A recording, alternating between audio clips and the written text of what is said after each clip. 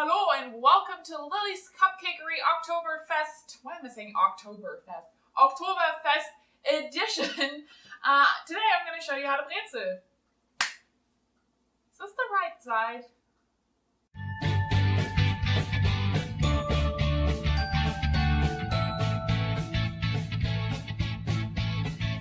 Here I have the dough that I've just shown to you before, and it, wow, got really big. Okay, so now you see here that I have some flour in order to prevent the dough from sticking to my work surface, but that also depends a little bit on your work surface because mine is relatively easy to deal with, but if it's wood, I might use a little more.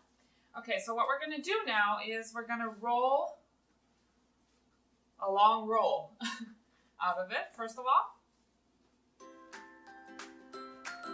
And now cut 10 pieces out of it.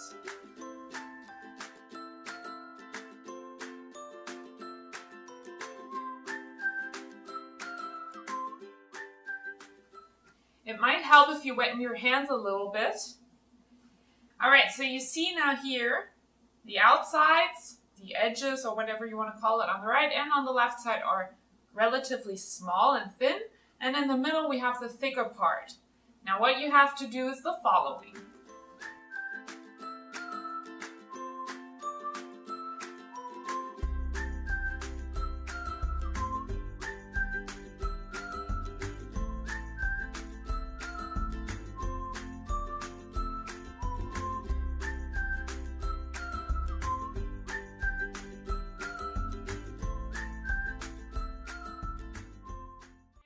Pretzels now, and with the remaining I'm gonna make 5 Laugenstangen. Those are the longer sticks. The dough is the exact same, it's just the shape is different.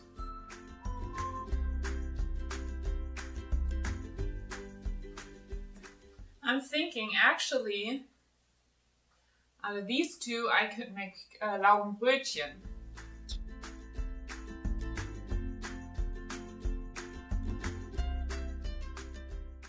Okay, start boiling water, which I'm doing in the background, and take a pot with baking soda.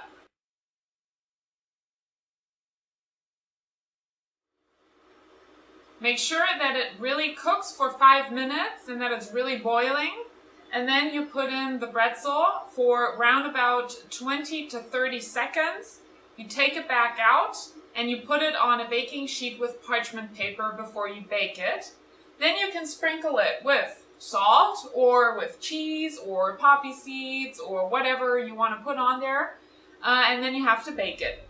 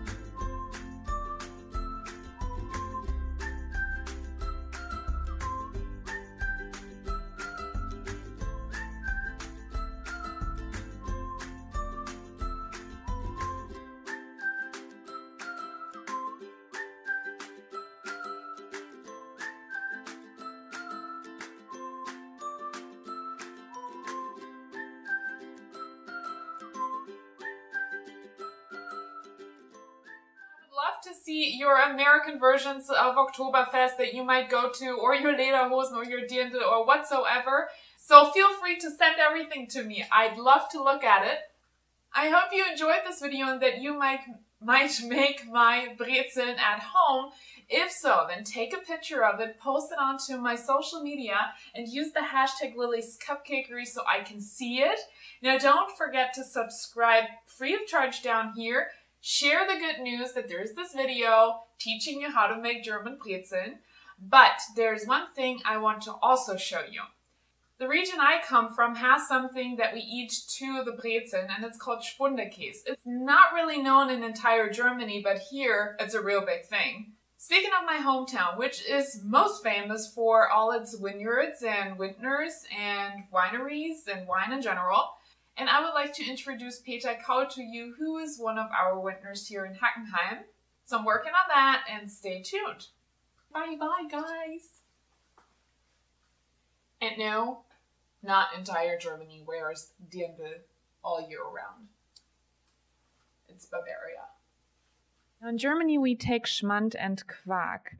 The equivalents for you here would be cream cheese, sour cream, salt and pepper. Then we need paprika, onions, and garlic, and a large bowl.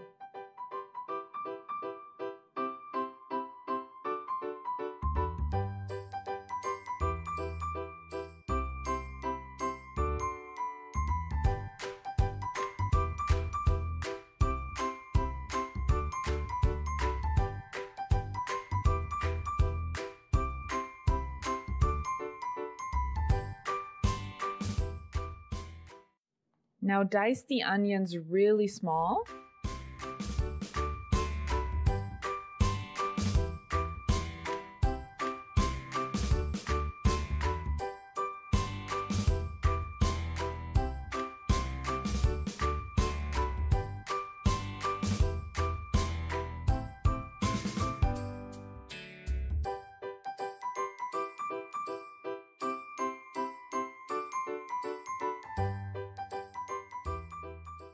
And press in the garlic.